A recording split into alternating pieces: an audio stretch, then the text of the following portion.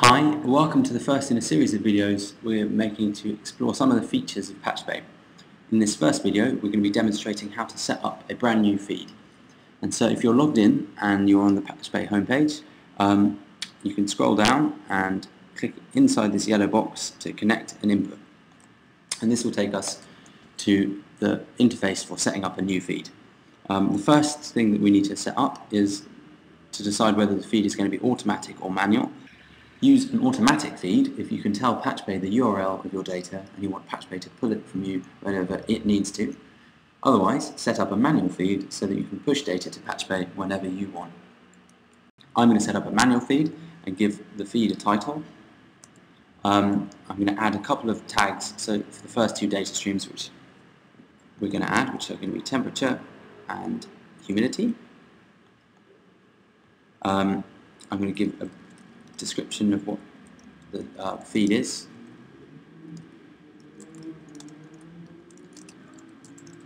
And then I'm going to add in the home page for the website, which in this case is Pachube, but obviously feel free to add in your own home page. And I'm going to add in a contact email address. Users of Pachube can contact each other through Pachube itself, so you only need to put in an email address if you want it to be publicly visible for non-Pachube users. And then we're going to set the location, which is in London.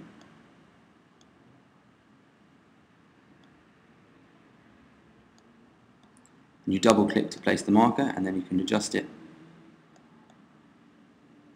when it's in the right location.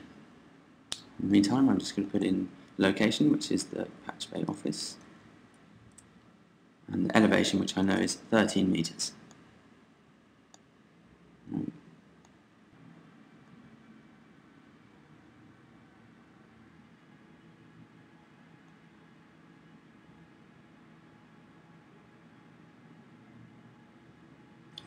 So once the location is set up, we can then set the exposure, which is going to be indoor because the sensor is based inside. It's a fixed sensor and it's in the physical domain. So we can click Save, and Pachube will create a new feed